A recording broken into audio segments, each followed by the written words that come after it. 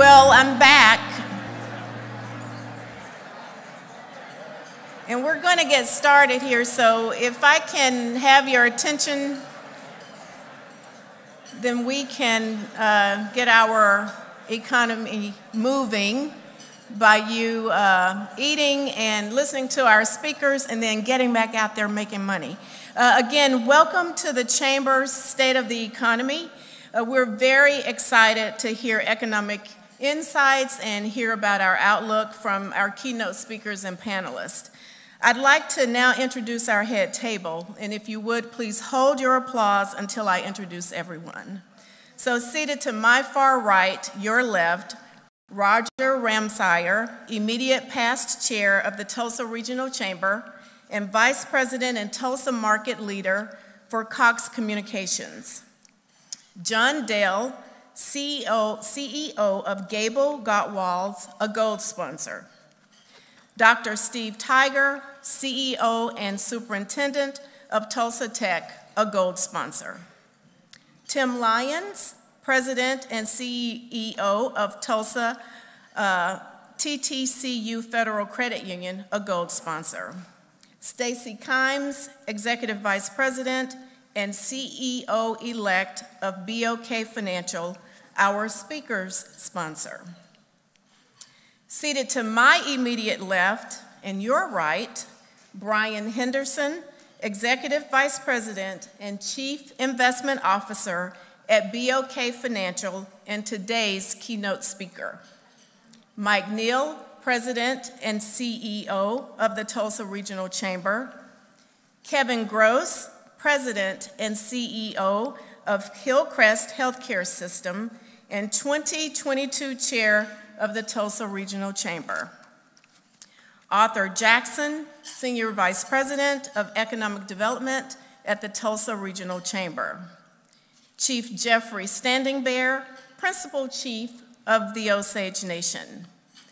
Tara Branson Thomas, secretary of the Nation and Commerce for the Muskogee Nation. And Trelinia Sherelle Scott, chief economist for the Cherokee Nation businesses. Also, thank you to each of our silver and table sponsors, which are listed on the back of your programs. Now, please join me in thanking all of our sponsors for their support.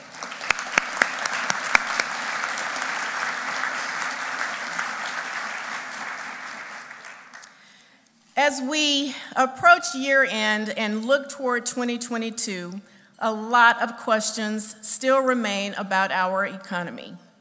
We're still dealing with long-term effects of the pandemic, supply chain difficulties, and more. We're honored to have Brian Henderson, Executive Vice President and Chief Investment Officer of BOK Financial, here with us today to discuss some of these impacts on the economy and what we might expect in the year ahead. After we hear from Brian, we'll hear a more regional perspective from our tribal nations. Our tribal partners make significant impacts on the local economy each year, supporting economic development projects, tourism, and more. I'll now welcome Stacy Kimes, Executive Vice President and CEO-elect for BOK Financial, to the stage to introduce our keynote speaker.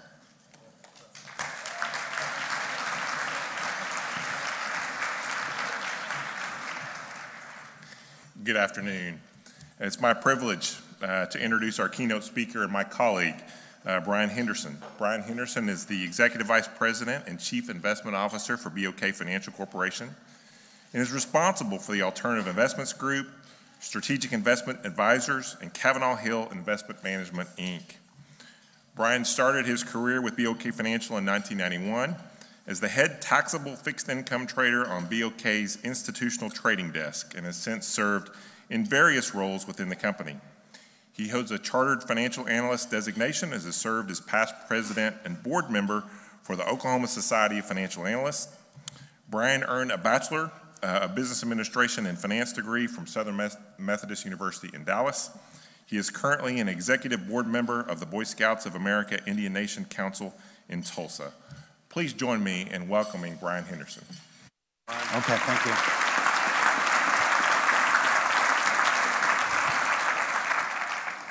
Thank you, Stacy. I appreciate that introduction, and thank you again to the Chamber for inviting me here this afternoon to share my thoughts on the economy and the markets.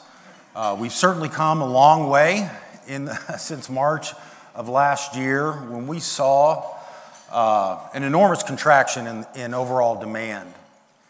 We saw GDP growth collapse by 30%.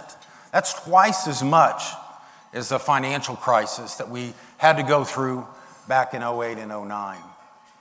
My slides today are going to bring us up to date and speak more about the state of the economy here more recently. And I want to start off with 5 main key points of my presentation. The first one being that we're reminded in this past week that COVID still is out there. It's not over. It is still the #1 risk to the continued economic expansion. Even prior to this Omicron variant that was just announced right after Thanksgiving, which we're still learning about its impact, we went through, Europe had been going through a 4th wave and had already started to institute, more restrictive activities as far as the economy. But certainly the bigger one that went through the 3rd quarter here in the U.S., Delta variant, it did pause the economic expansion. We were growing at like 6.5% in the first half of the year, and the economy slowed down to more like 2%.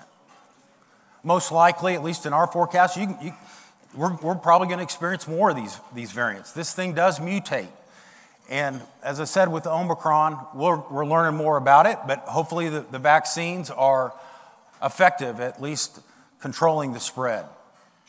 The second big thing of my presentation today that I'll provide more details on is that despite the virus, very unusual recession and recovery that we went through. And that is that the U.S. consumer is at least overall, in fantastic financial shape. I'm going to share with you things like, net worth figures that support that. It was very unusual that the U.S. consumer, at least compared to previous downturns, certainly the financial crisis back in 08, when the consumer was over-levered with mortgage debt and credit card debt, was the state of the consumer coming into this pandemic. And now they've made further gains. The third key point of my presentation today is, as the economy is reopened, we're experiencing some supply chain disruptions. We turned the light off, let the economy, lie there for several months, flipped the light back on, and we're experiencing some complications on that. We are experiencing something we haven't seen in 20 years, and that's, some upward pressure on inflation. And part of that inflation, in my mind, is transitory, is temporary. We'll get through it. It's certainly taking longer to get through some of these supply chain disruptions that are supporting the higher inflation levels, but some of it's not. With as far along in this expansion that we are with the low unemployment rates, wages have already started to tick up. We're already seeing the upward trends in overall rents here in the United States, and those aren't going away as long as the economy continues to expand. The fourth point is that with this higher inflation, the Federal Reserve, which was very key in helping the markets and the economy recover last year, is starting to dial back some of its monetary accommodation. In the first part of just last month in November, the Fed said, hey, we're not ready to start raising interest rates, but we've been expanding our balance sheet by buying government bonds to the tune of about $120 billion a month, treasuries and mortgage-backed securities. Now that we have rates at 0, we're trying to do more. They're going to start dialing back and start slowing down those purchases. They said they started out with a $15 billion reduction this past month in November. They have the flexibility to change that pace, but if they kept that $15 billion pace at each month, that they would be done with expanding their balance sheet by June of next year. The fourth point I have to say is that, despite the higher inflation levels, the progress that we've made on recovering from the economy, interest rates remain still very low across from the 0% overnight all the way out to a 140 on a 10-year, and that's supporting upward valuations on basically all assets, financial assets in particular. Equity markets, no matter what traditional metric you look at on a multiple of earnings or cash flow, stocks are expensive, okay? They've been expensive, really, over the last year. So far this year, earnings have been so good to help support those overall stock prices. But we still like stocks because our outlook on economic growth is still positive from here. All right, so let's get into some of the numbers. And my first slide is a look at where are we with the vaccination rollout. And in my opinion, we've done a pretty good job. 58% of our population at the end of October was fully vaccinated. That would include everybody, children. And it was just here recently that vaccinations were approved for children, and that should help continue to increase the rate of overall vaccination levels, which we need in order to get through this. I think we're in better shape, but still it's not high enough.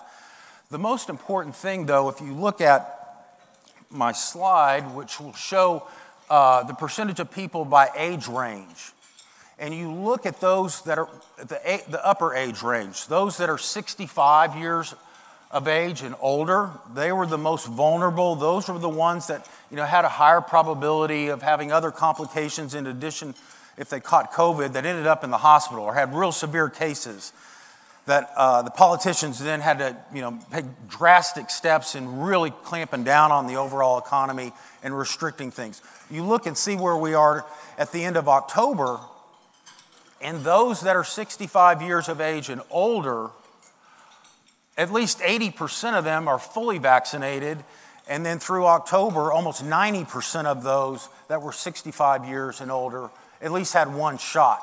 And since October, vaccinations have continued to pick up. Just a couple days ago, we had like 6 million in daily vaccinations. And so the latest data that I've seen, excluding children, was around 69% of the adult population had at least one shot. So we're in much better shape, I think, if, trying to get through these, the Omicron variant and any future variant that comes our way. We also, in addition to the vaccinations, firms like Eli Lilly, Merck, Glaxo have also introduced new antivirals that do a decent job of controlling the replication of the virus in the body. Again, we're in much better shape than where we were a year ago. As far as the trend in case counts, we've got this nice downward trend that started almost right on September 30th, at the beginning of the fourth quarter. But we did experience this fourth wave of the Delta variant, which was highly transmissible. It didn't just happen here. It also was going throughout Asia. And in their particular case, countries like Australia, Malaysia, China, they have this zero COVID policy. Someone contracts the virus, they clamp down on the economy. It caused a lot of disruptions and was one of the reasons why the economy slowed down as much as it had been. As I said earlier, we were on track the first half of this year, growing more than 3 times faster than this economy had ever grown in the last 25 years at 6.5%. Then we shut down, back to the 2% level. Of course, that 6.5% was, we opened up the economy. We rolled out the vaccines. We also provided $900 billion in additional stimulus that went through in December, followed up with another $2 trillion with stimulus checks that got rolled out in the first quarter of 2021. Now, my next slide is, with that rise of the Delta in particular, it had a negative impact on overall confidence levels. The graph that I have here is a consumer confidence index that the University of Michigan has run for 40 plus years, and you can see what happened. After when the pandemic hit in March, went down, came back up, but when Delta arrived, went right back down. In addition to the concerns about health with the Delta virus, also what's happening is the other thing that I mentioned, which is new, which is this rise in over inflation levels that is negatively impacting, I think, confidence levels. Part of this survey from the University of Michigan on consumer confidence, there were a couple questions in there like, was now a good time to buy a car? Was now a good time to buy a home? Well, home prices have risen 20% nationally year over year. Even here in the Tulsa metro area, home prices have risen around 10%. The supply of homes relative to the sales rate that we're on is very low. So, prices are up. Those survey levels came in very, very low. And the and impacted, overall growth in the third quarter.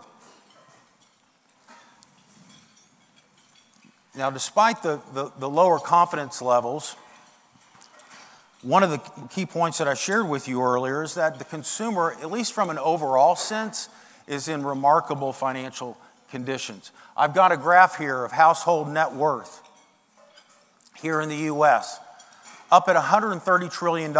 You see again that dip in the early part of 2020, but now at record highs. And what's driving that? Well, it's record high, basically financial asset prices. Those that own a home are enjoying the appreciation and equity that gets built up on household balance sheets. As well, another thing that was unusual about this recovery is that the consumer has been able to build a lot of savings. There's an estimated $2 trillion sitting in bank and money market accounts held by consumers that are excess savings from the consumer that hasn't been able to, or hasn't been willing to go out and travel, hasn't been willing maybe to get in front of a crowd, go to a sporting event, those sorts of things. And why that's important to me when you start thinking about economic growth from here, we're not going to get probably another stimulus. We're not going to get another COVID stimulus package next year. So what are the drivers of economic growth? It's back to the consumer. It's back to what's been driving our economy for so long. Consumption spending accounts for about 2/3 of our overall economy. At least they're in great financial shape in order to allow that to happen. Now, the consumer has been, maybe they're not going to a ball game, but they have been on the internet buying things, durable goods.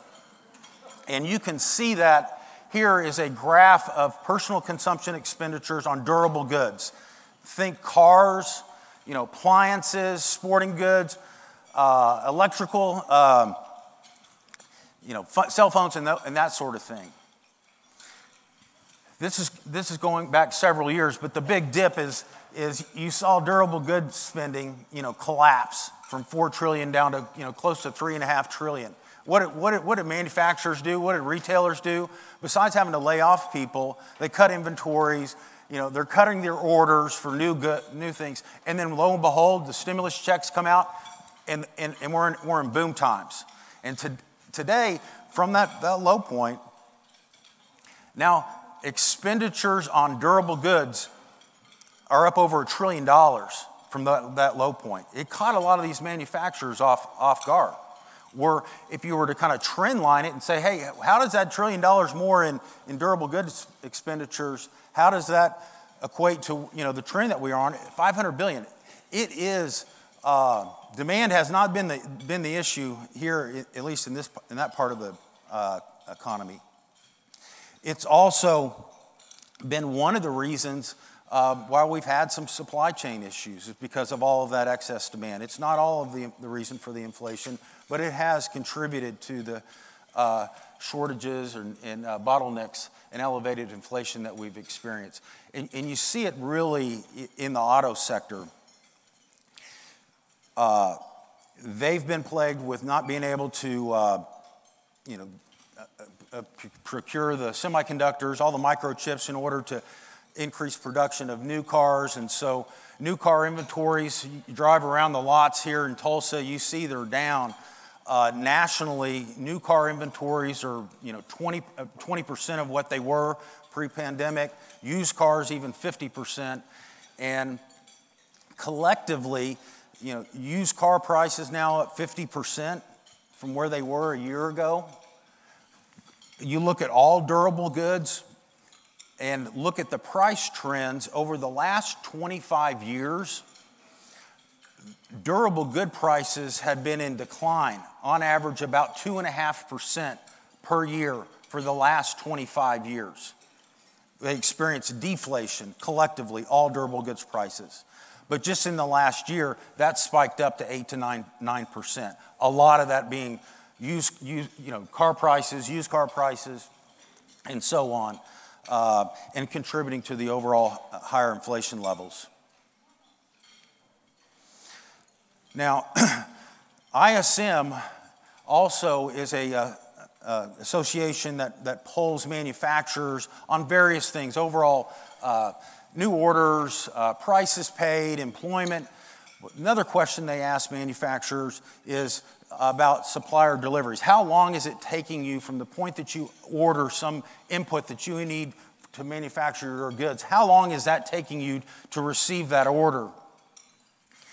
And what you see here, the higher numbers, is it's taking them longer. My graph's a little blurry for some reason here, but the number is like around 72, okay? So basically, if you were to look back at that ISM number, going back, supplier deliveries, as you probably heard, are very slow, and the slowest that they've been in 30 years. It was almost like a perfect storm. With what's happened with the ports. We've had trucker shortages for many, many years. Well, that was still the case here in this recovery. Then you had, the ports had difficulty, hiring workers to offload a lot of these ships. You had trailers all in the wrong spot. You had Delta also that shut down Asia that disrupted various things. Again, contributing to the overall higher inflation that we've experienced in the economy. And now, fortunately, here more recently, something that we're looking at pretty closely, just trying to say, hey, when are we seeing some progress here on whether things are getting better? And we have seen things, it's just been a couple months, but freight rates for shipping from Asia over here to the ports in the U.S. has started to tick down. Other things that you see is that a month ago, the number of ships that were waiting to come into the Los Angeles and other ports there in California I think it got up to 90 ships that were waiting to come into port and offload their goods, and that has come down to something like 60. So we are making progress.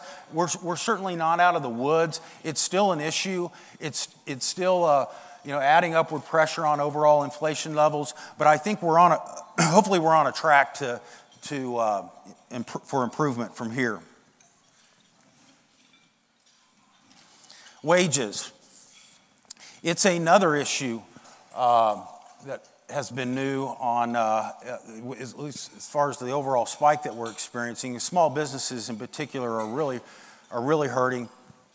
My graph is, for some reason, the line's not coming all the way to the end. But you can imagine that small businesses, they are positioning themselves to have to raise wages. A lot of it has been on the travel and leisure, hospitality, restaurant sector. That's where you see the larger wage increases, at least up to this point. But some of the, in that hospitality sector, wages on a year-over-year basis are up there around 15-20%. Collectively, all wages from the labor reports have been growing at about 4.6%. If you were to look at average hourly earnings, those kinds of measures on a year-over-year basis, that's not too much higher than kind of where it was coming into the pandemic. The last cycle in late 19, it's a little bit higher than where we were then. Part of the policies that were put in place on emergency unemployment insurance to help those that were out of work and get through the pandemic I think some of those also contributed to some of these higher wages that kept many, the lower wage pay scales, off on the sidelines and not reentering the workforce. Those all, at least on a national basis, have all expired. We haven't seen a huge significant increase in overall labor force participation, but I think it'll start to improve a little bit as we get further away from these emergency unemployment insurance benefits.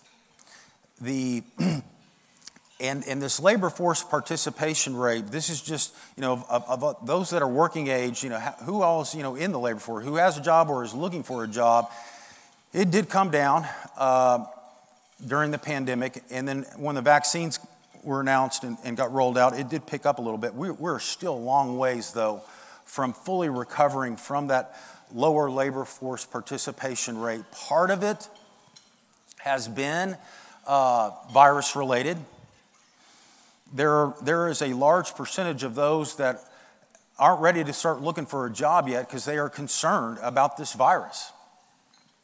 And until we get that under control, that situation probably isn't going to get a whole lot better. We've had, with the baby boomers retiring, we've had kind of a natural trend of those that are, reaching retirement age. But during the pandemic and stock prices, financial asset prices rise a lot.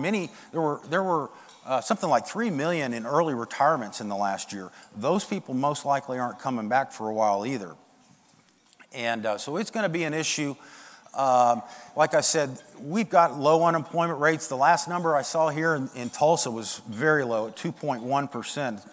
That compares to 4.6% in the United States. And so the supply of labor is low. Wages are, can continue to rise. Now, what is the outlook for inflation? There are many measures and forecasts that get done. Many, they all have their benefits and issues with them. But one that a standby for me is to look at what's going on in the bond market. There are Treasury inflation protected securities that trade every day, throughout the day. It's a fairly liquid market, and you can look at those securities to get a sense of what does the market think is going to be the inflation rate, 10 years out. Between now and 10 years out. And that's what I've plotted here is at least the break-even inflation level for these Treasury inflation protected securities or TIPS. And you see the black line when we started out the year, inflation was basically kind of what it had been over the last 20 years, around 2%. With the strong growth, with the increase in inflation numbers that we've experienced today, you've seen that pop up, and that's the red line. But thankfully, at least, the trend is down.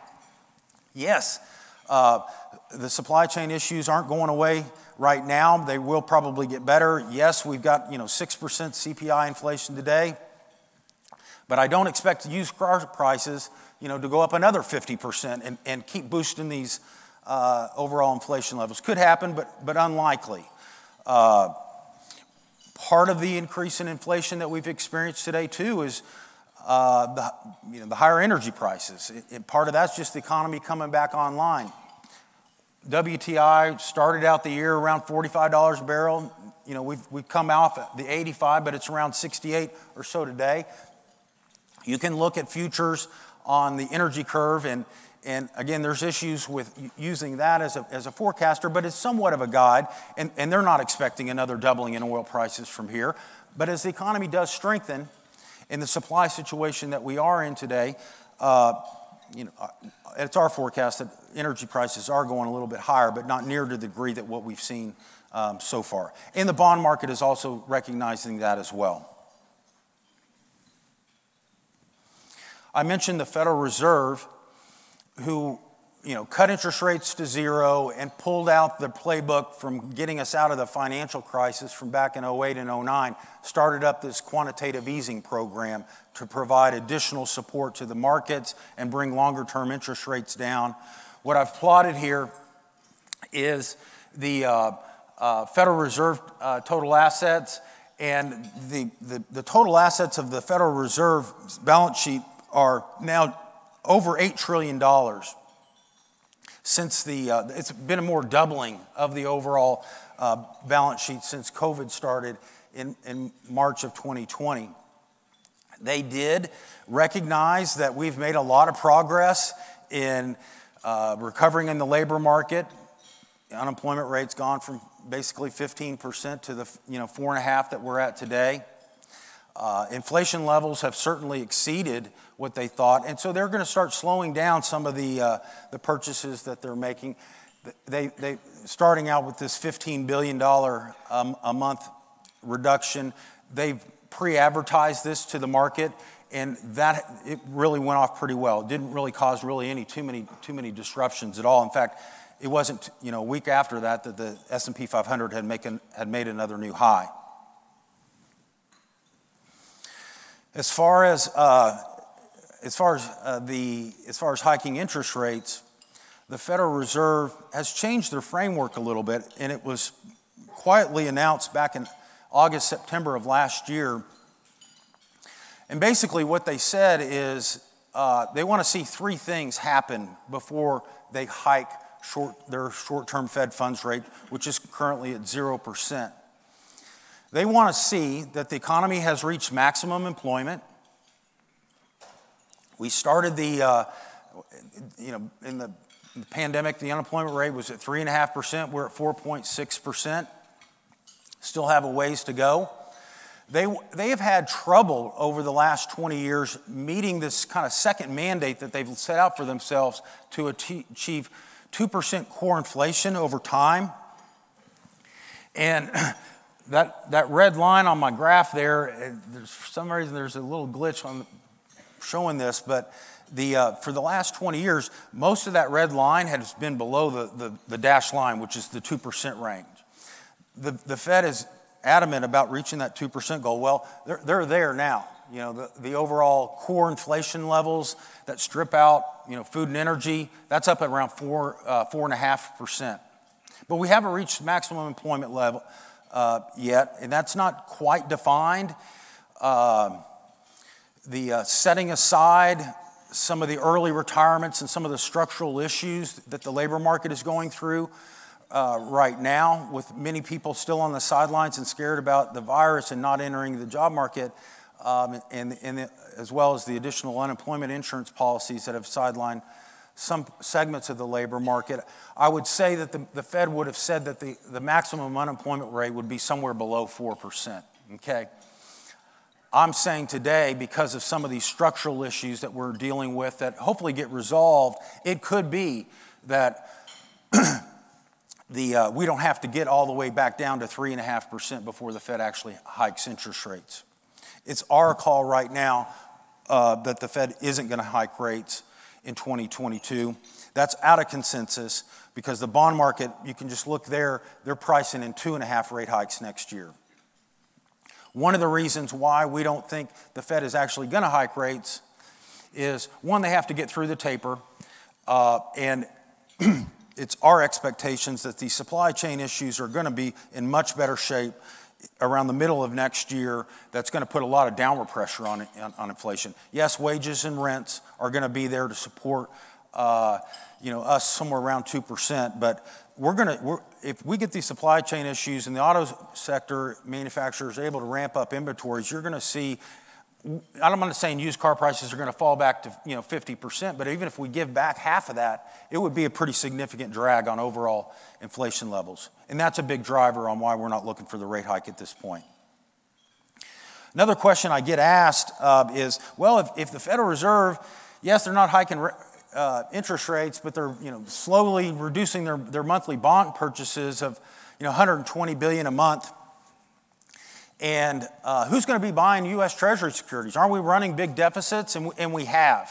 The supply of new treasuries has come to the market, and the market has been able to absorb it. And there's different ways. We don't think it's an issue. And there's several different ways you can look at this. What I've plotted here is the rates of 10-year government securities against the rate of a 10-year treasury. And the 10-year treasury being the the red line, the orange line there, at today about 140. against some of our other major economies that are also running big deficits. Interest rates here in the U.S., while they're low, compared to other developed countries, are relatively high. Our currency also, which would be a factor in at least attracting investors that are looking at bond markets globally. Hey, if I'm going to buy a 140 on the 10-year, what's going to happen to the U.S. currency? Am I going to lose the gain of going from a negative 30 basis points German Euro bond or a 0% 10-year Japanese bond, go into the 10-year bond here in the U.S.? Am I going to lose it on the currency side? And anyway, our currency has been pretty strong to offset that. It's not a concern right now. The other thing that's amazing to me too about this bond market is we have thrown a lot at it. Highest inflation rates in 30 years, super strong growth, and we're still sitting at a 140 10-year. That is low. Yes, part of that is probably the Federal Reserve, but it's not all of it.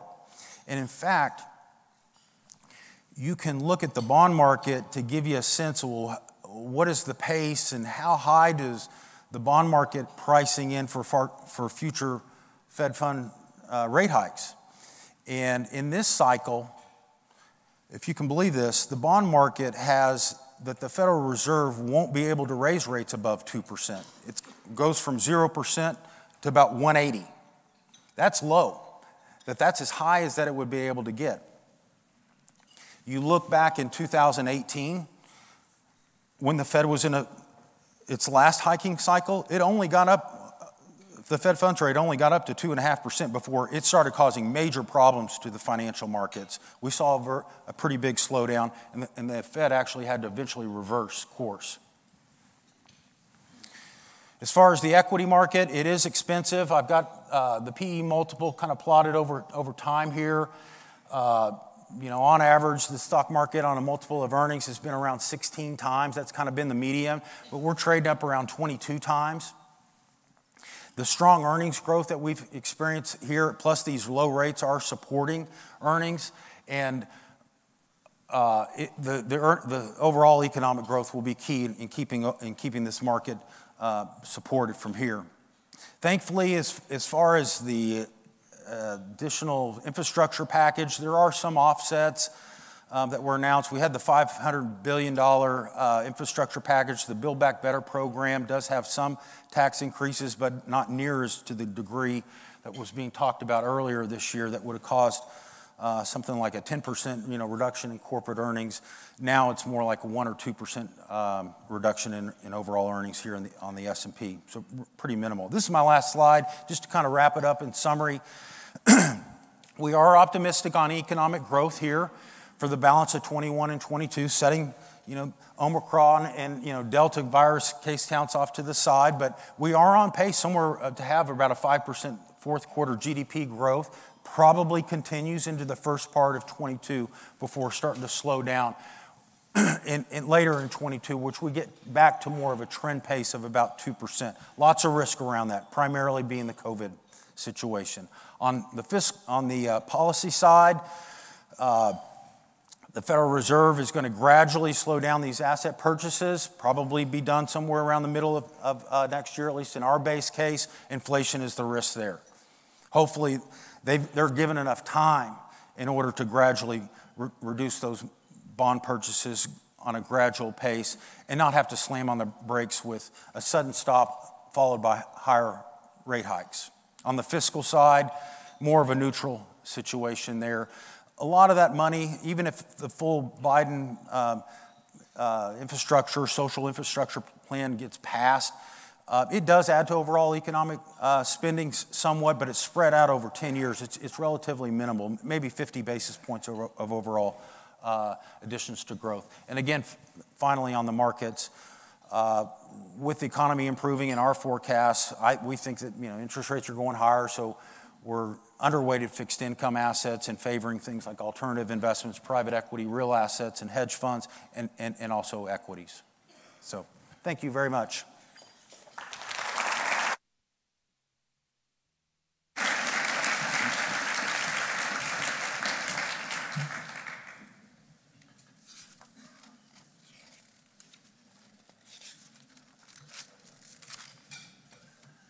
So, Brian, thank you for sharing those insights. I often think about economic forecasting as a perfect mix of science, art, and fortune telling. And so I think today Brian threw some of that data into his crystal ball, and we were the beneficiary of it. So we appreciate you for sharing your perspective today, Brian.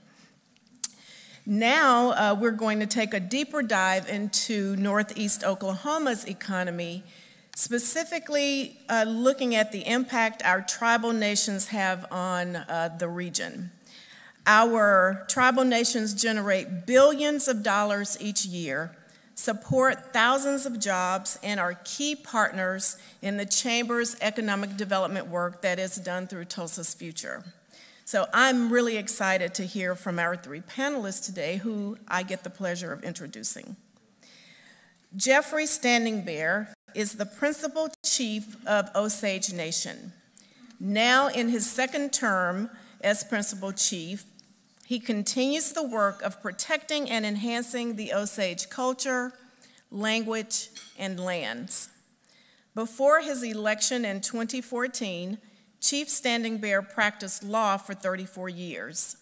He served as assistant principal chief of the Osage tribe from 1990 through 1994 and was a member of the Osage Nation Congress from 2010 to 2014. Chief Standing Bear has been recognized by Oklahoma Magazine as an Oklahoman of the Year for his leadership of the Osage Nation. He is a graduate of the University of Oklahoma and received his Juris Doctorate degree from the University of Tulsa. Tara Branson Thomas, a citizen of Muskogee Nation, currently serves as Secretary of the Nation and Commerce, which is an appointed and confirmed cabinet position responsible for the nation's economic development, intergovernmental relationships, and social welfare policy development. Branson Thomas has more than a decade of experience in government relations, Indian policy, and tribal legislative history. She served as the key point of contact to the nation during the acceptance, implementation, and reporting for coronavirus relief funding and fiscal recovery funding. She has a Bachelor of Arts degree in Native American Studies from Dartmouth College and a Master's of Public Policy from Georgetown University. Trelina Cheryl Scott, a citizen of the Cherokee Nation, recently stepped into the position of Cherokee Nation Business's chief economist. Prior to assuming her role, she served as treasurer of Cherokee Nation, overseeing the nation's $3 billion annual budget, including the administration of Cherokee Nation's CARES Act and American Rescue Plan funding. Scott has worked for the Cherokee Nation for more than 15 years and has held various positions in gaming, accounting, and finance, business development, and legal. She holds a Bachelor of Arts degree in accounting from the University of Notre Dame and a Master's in taxation and a JD from the University of Tulsa. Today's panel will be moderated by Arthur Jackson, Senior Vice President of Economic Development at the Tulsa Regional Chamber. So now please join me in welcoming Chief Standing Bear, Tara, Trelina, and Arthur to the stage.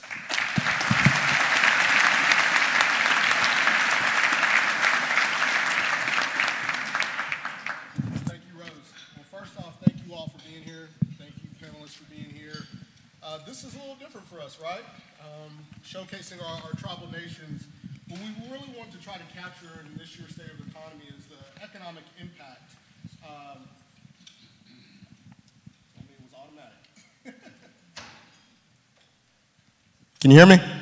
All right. Do I need to start over? Thank you all for being here. Thank you to our panelists. This is a little bit different for everyone in the room, and what we want to do this year for the State of the Economy is really capture the value and the tremendous impact that our tribal partners have on Northeast Oklahoma and the Tulsa region. We have about 4 questions, or 5 questions, about 4 minutes each per question. And so without further ado, first question. So the road to post-pandemic economic recovery will undoubtedly take a while. Briefly walk us through how you've aided in economic recovery throughout the pandemic. We'll toss it to you, Traylana. See if this comes on. Is this on? Okay. So the Cherokee Nation has taken several steps, which I could talk about for a long time. I'll hit on the top points that we made here. So starting back in March of 2020, when sort of it all broke loose, if you will, Chief Oskin made the difficult decision to shut down our businesses. And he sent everyone home from the businesses, but also on the government side, he sent everyone home that was over 65 or had the underlying health conditions. And coupled with that, he was adamant that everyone would continue to receive paychecks. So I think everyone at both the businesses and the was very proud that nobody missed a paycheck and nobody was laid off during that time. So fast forward then to December of 2020 when the vaccine became available. And the Cherokee Nation began vaccine clinics throughout the Cherokee Nation Reservation. And to date, we have given over 90,000 doses of the vaccine through our healthcare system. And that is actually open to citizens because we believe that it is imperative that we keep not only our citizens safe, but our neighbors as well. So anybody is eligible to go to any of our healthcare systems and receive the vaccine, including children ages 5 through 11. In addition to that, we have, it was in May of this year, Chief Hoskin signed an executive order for our employees, incentivizing them, giving them $300 to, if they would receive the vaccine. And that actually took our vaccine rate of our employees from 30% up to 80%. So Cherokee Nation employees, many of which are sitting at that table right there, our vaccination rate is at 80% now, so we're very proud of that. And finally, in June of 2021, using the American Rescue Plan funds that we received, we began making $2,000 relief payments to citizens. And to date, we have made over 311,000 payments to citizens, totaling over $622 million. And the majority of those have gone to citizens who live, here in Oklahoma. So I think those are big steps towards recovery. That's remarkable. Thank you, Traylana. Well, Tara, I know you all have done a lot as well to even acquiring a hospital in the middle of this pandemic, and great work that Secretary Sean Terry has done in the Muskogee Nation. So can you expand a little bit upon that and how that's having an impact? Yeah, I think tribes really led the way during the early parts of the pandemic and recovery and providing support systems in rural communities and not just to tribal communities, but to rural economies and providing support during what was a huge shift for those communities. I know we all supported education efforts to bridge the gap for students. So that's one thing I know Cherokee and Creek Nation also made investments in addition to the vaccines. We're really proud of our healthcare system. They've been working very diligently to provide life-saving care in a lot of cases. We own 2 rural community hospitals prior to the acquisition of the former Cancer Treatment Centers of America, and those 2 hospitals remained open 24 hours a day. We made renovations to those facilities to be able to support low-risk COVID recovery cases. We transformed entire floors of our community hospitals to be able to provide that support. So having those 2 hospitals in Okfuskee County and Okmulgee County provided a service where there would not have been beds available in those communities had it not been for our tribal government. Both those hospitals were in a position where they would not have existed had it not been for Tribe stepping in and making those adjustments and taking over the ownership of those formerly county or municipal operated facilities. So we've definitely continued that track. We have facilities in McIntosh County where there's not a hospital, and expanded emergency care there and provided testing and vaccines. So we've done just over 42,000 vaccine doses here in the Tulsa regional area, and continue to distribute all different types of vaccines to whoever's interested. So if you're here today and you haven't been vaccinated or you need a booster, you can head on over to Council Oak, and Secretary Terry and his team would definitely be happy to take care of you today. Great work, and you all kept a lot of the former Cancer Center treatment employees, right, who want to stay in Tulsa. Wow. Yeah, so today we have about 100 full-time folks who work in that facility, and they're actually hosting a job fair to bring on additional staff later next week. I have those details, but so that'll be next week, and we continue to, as the operations of the facility ramp back up, there'll be new positions as that occurs. Major impact. Thank you, Tara. Chief Standing Bear. Thank you, Arthur, and thanks to everyone, the chamber, and everyone for having this event. The Osage Nation is one of 39 tribes in the state, and I'm glad to see the state leadership recognize that Oklahoma is fortunate in the tribes being here and recognized by the federal government, because we were able to receive CARES Act money and American Rescue Plan Act money where other states did not have that benefit. So we've been putting these billions, actually, into our economy, and we started out internal, as I'll get to in a minute. But let's go back before CARES and before ARPA. In March of 2020, we quickly learned how serious this was, all of us, and like Cherokee and Muskogee and the leadership of the state, I declared state of emergency in the Osage Nation. And then we instituted the various protocols in the workplace and home work, which is difficult in the rural areas because of the lack of broadband. Okay, we're trying to work on that now. And we also brought in, of course, our health professionals.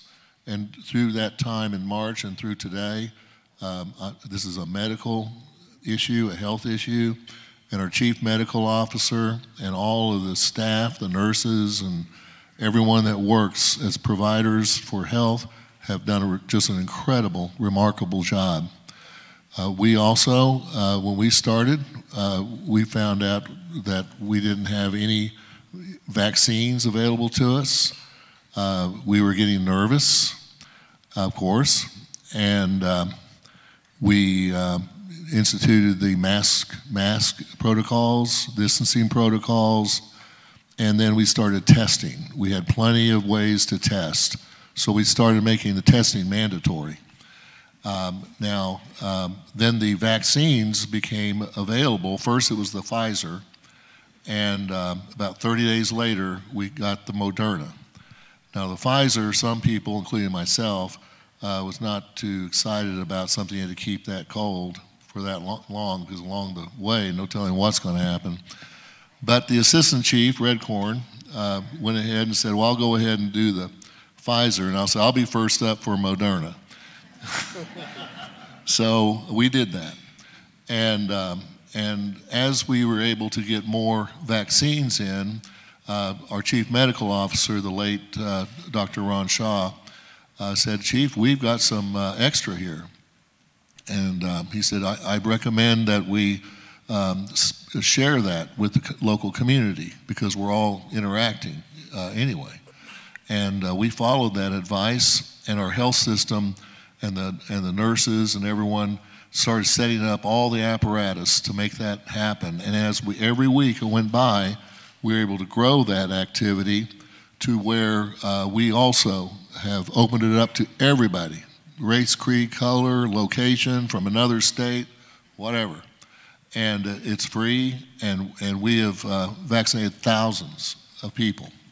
So that medical issue tracked along with our administrative issues and governmental issues and our business issues.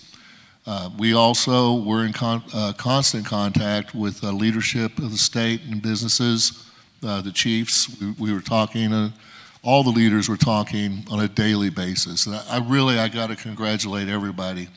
Everyone just did a great job. I know a lot of you were working day in, day out, didn't miss a day, and working Saturdays and Sundays. And because I talked to a lot of you on Saturdays and Sundays, and people kept pushing forward. Now, we did receive the CARES Act money and the ARPA funds, and that came at the opportune time because of the we closed our casinos. The PPP came through. We accessed all those tools. And, but what happened next is a lesson in being at the end of the supply chain when we found out we didn't have enough food for our elders or for our children programs. And I think I'll be able to tell you all about that in another question, and I'll come back to that. Well, that's great work, great partnership. Thank you, Chief. And you're exactly right, perfect segue. So one issue that I think we're facing worldwide, and it's surprising, I think, to many of us that we're also facing the same situation right here in America, and in particular Northeast Oklahoma and the Tulsa region, but it's food insecurity. Right, and so I want to have a chance for you all to speak about what you're doing for your tribal nations for that and for the region. And I know Tara, the Muskogee Nation, has a really big event and announcement coming up tomorrow, so I want to kick this question off with you. Yeah, and I think the food insecurity discussion has been a large part of tribal communities for a long time. Many of our communities live in food deserts where the only available grocery store might be a convenience store or a small platform distribution center. And so it became a critical need. When we started to see those market fluctuations and notice that things were missing from the shelves, and we weren't really prepared to provide an answer at all as a nation. I think many of us expect and rely on those networks, not just as individual consumers, but as governments. And then when we weren't able to procure goods that were necessary for our community members and our citizens, it became a serious issue. So we kind of came at it from two approaches. We became a bulk buyer, so we actually purchased and became a contender in the market to purchase goods and distribute them ourselves. We did that through a series of events last fall. And then more importantly, we made an investment and made a decision that we were going to try and build a more stable regional food network in northeastern Oklahoma so that no matter what market pressures existed, we would be able to respond to those. And I think a number of tribes have done that. I know we've all made efforts to do that. So we're positioned to be able to provide a resiliency that would not otherwise exist in this region if tribes did not make those investments. So tomorrow we are launching and opening our Loop Square meat processing facility. We have a grand opening at 10 a.m. tomorrow. If anyone would like to attend, we'd love to have you there. And we're excited about that because it'll be a USDA certified facility. We already have contracts in place to help the state of Oklahoma distribute their goods, and sort of those small to middle-sized providers who do not have access to these services right now because large meat processing facilities closed. Large packers are making lots of money right now off of producers, so there's a clear imbalance in the market. And so tribes are here to provide some support. We're excited about launching that facility. It'll employ at least 10 full-time employees annually and produce about $1.5 million revenue for the first year to 2 years, as the facility has additional capacity that we won't be using initially. And so we anticipate that this could become a $5 to $6 million project for a community where there are not jobs available right now. So we're excited about that, and we'd love to have you at the Loop Square meat processing facility opening tomorrow. Thank you, Tara. Trilina? Well, the Cherokee Nation did something very similar to what the Muskogee Nation has done. We too were faced with similar issues. We have a food distribution program at the Cherokee Nation, and our food is usually procured through the USDA, and there were shortages, particularly with protein and meat. So we became the bulk buyer. We actually used our network that we use through our businesses and our casinos, through the Benny Keiths and those type of suppliers, and we became a bulk buyer as well. And we actually turned some of our facilities into our own food box making. So we had volunteers and employees making food boxes that we then distributed. And we put millions of dollars of our own tribal funds into those efforts. And the last count that I got, which this was a low number because I haven't got the updated numbers, but we had distributed over 7,000 additional food boxes as of January of 2021. So you can imagine how much more we've done since then. But we also went the route of developing our own sustainable and self-sufficient food supply chain. So we actually purchased a 4,000-acre hunting and fishing reserve in Sequoyah County where citizens can go and they can hunt, they can fish, and they can even gather there on the hunting and fishing reserve. And that's step one of the food supply chain. Step two would be the meat processing plant that we built as well, where we can process deer, pork, and cattle. And then from there, we also put millions of dollars into capital improvements at facilities throughout our reservation for food distribution. So we can then take the food that we have either procured or processed and everything, and then we distribute it into the communities at those strategic points throughout our reservation. So we have our own food supply chain. Remarkable. Thank you. Chief. So on March 20 of 2020, I'm sitting in my office. Director of Operations comes in and says, there's no food, no meat. And I said, well, find another company to work with. And no, we have. I wouldn't be here if we hadn't already tried all this. And explain what's happening. And like we all, especially in the rural areas, found out, there just simply was no meat available, and then other fresh vegetables, forget it. So we have all the elder programs and all the children programs, so I told Casey, is his name, I said, well, we got 2,000 head of cattle and 100 head of bison, like within 10 miles from here. And he goes, well, Chief, they're not USDA processed, et cetera. So right there that day, we learned some lessons. And we immediately said, well, if it's all jammed up and the staff had already looked at every alternative, then we need to get into the food processing business for meat and fresh vegetables. And so we had been working, like the other tribes, on our food sovereignty initiatives to relieve this lack of healthy food within our communities. But it's been a real struggle. I mean, we had a couple of hoop houses. We had, as I stated, we have our cattle operations. As we were preparing to just speed everything up, the federal government passed the CARES Act, which was just wonderful. I mean, it's really a good case of preparation meeting opportunity.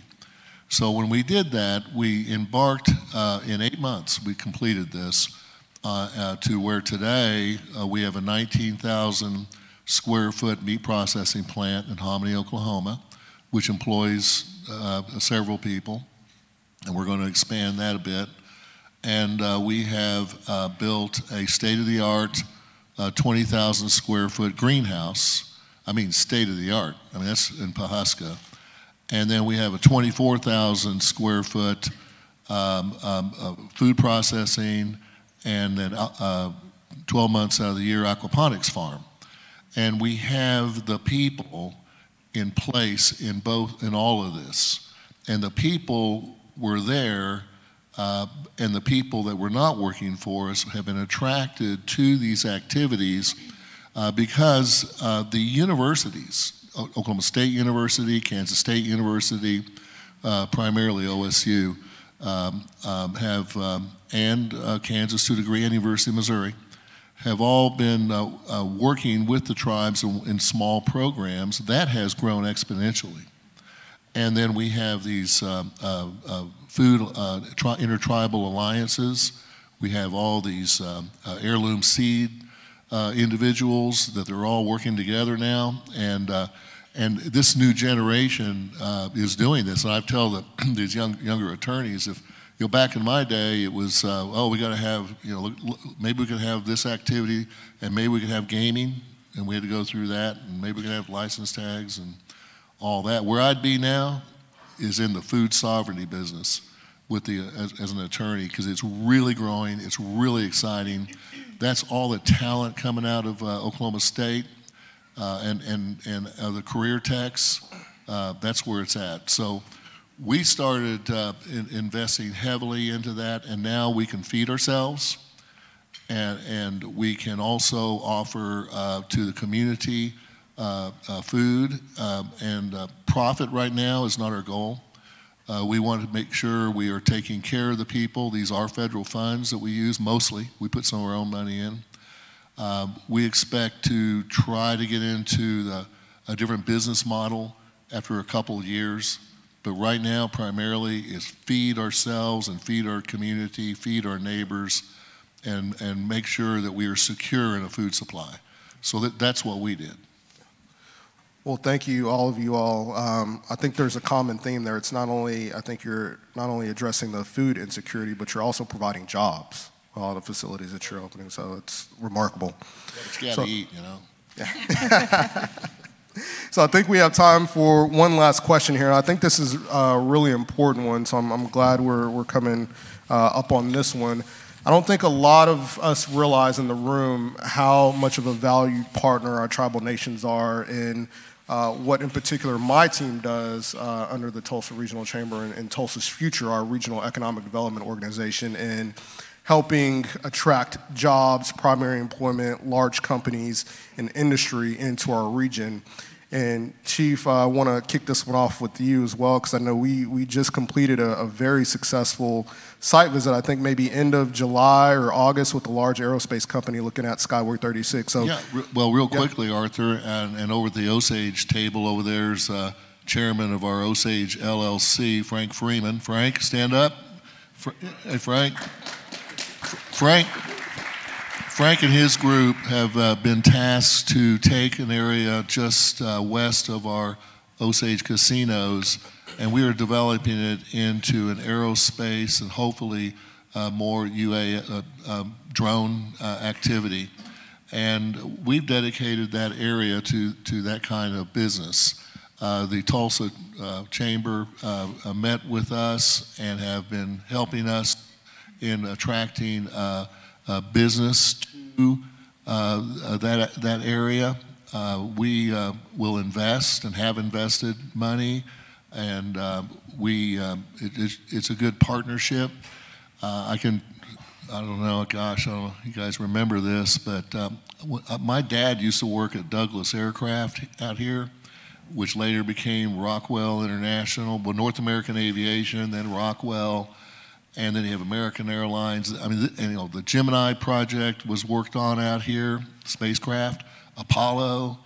This was an aerospace town, and to some degree it still is. And we have a lot of aerospace talent here. I know the Chamber recognizes that, we recognize that, and we want to bring that aerospace business back. We were a leader, Tulsa was, and we can do it again, and the Osage Nation want to be part of it. Thank you, Chief. Well, Traylina, I'm going to toss to you now. I think I speak for our partners who I think are still in the room from Mid-America Industrial Park. Raise your hand if you're still here. But a project we can talk a little bit more freely about, Canoe. I know you all were very instrumental in helping out and assisting with some workforce stuff, and will continue to be. So just expand upon not only that, but the importance of helping us, our regional partners in economic development, attract these large, high-paying jobs to our community. Yeah, so the Cherokee Nation has a long history of a partnership with the Tulsa Region Chamber.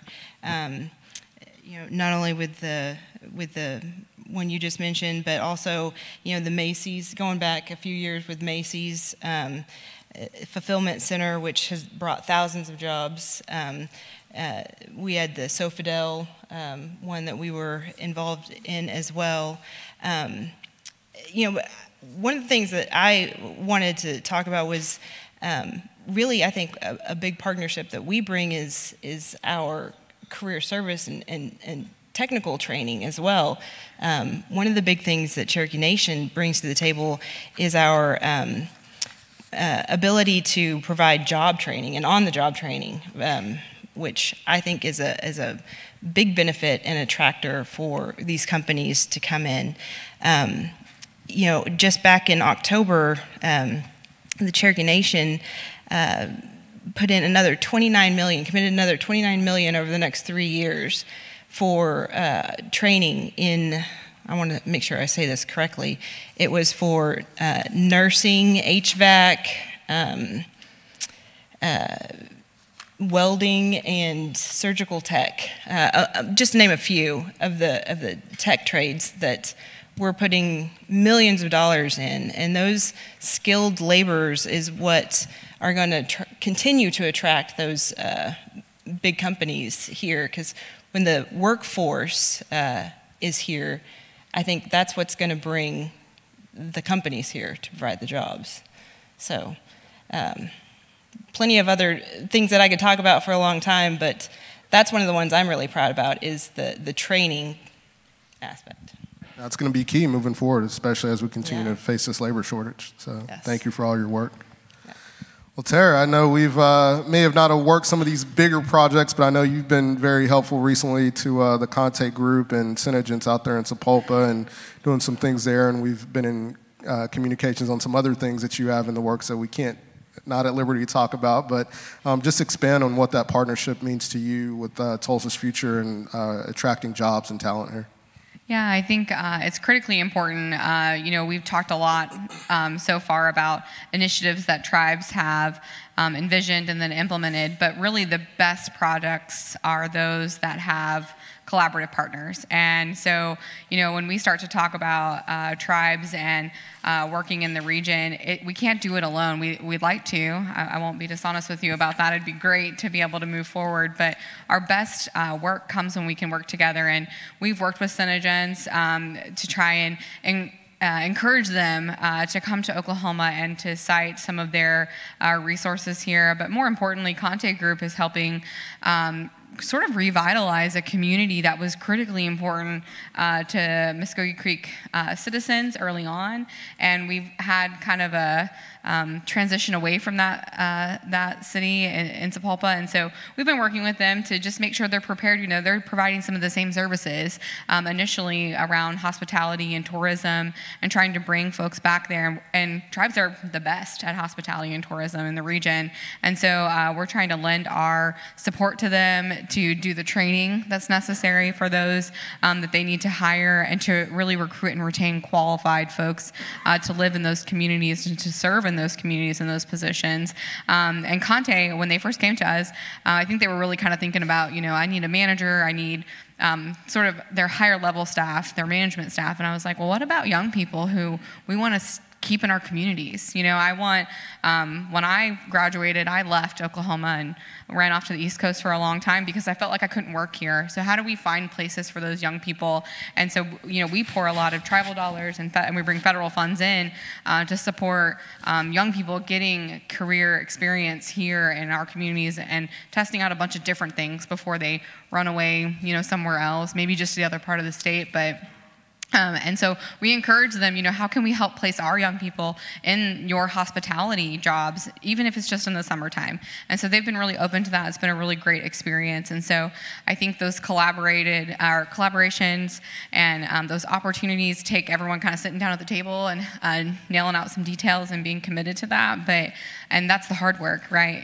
Everyone else is really motivated after that, but finding those opportunities and synergies is what's really important, particularly from a workforce perspective. And I think it's going to continue to be important as tribes take on these huge broadband projects. We've really invested on the career side in fiber technology and construction and those types of things. And so I think, if there's anyone in the room who's looking for opportunities there, it's not just the traditional stuff, hospitality and tourism, but we're looking at larger infrastructure projects over the next 5 years, all of us, by bringing in federal dollars. And so we're going to be looking for those public-private partnerships to make those really successful. So that's what I'm kind of excited about.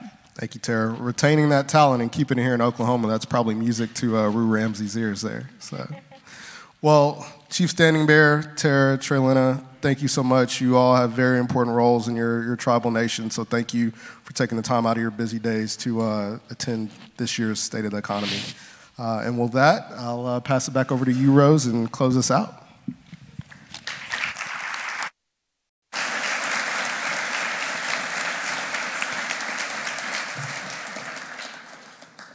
Great discussion. Thanks to our panelists and our keynote speaker. We do appreciate all of the insights that you provided today. Before we adjourn, I want to remind you that the Chamber's 2022 annual meeting and inauguration will take place Wednesday, January 26th, where we will formally inaugurate Kevin Gross as the 2022 Chamber Chair. Kevin, I see you over there. You can register for this and other upcoming events at tulsachamber.com. Finally, once again, thanks to all of our generous sponsors who made today's event possible. Please take note of them in the program and call on them as often as possible. Guess what? We're done here, so stay safe and have a great rest of your day.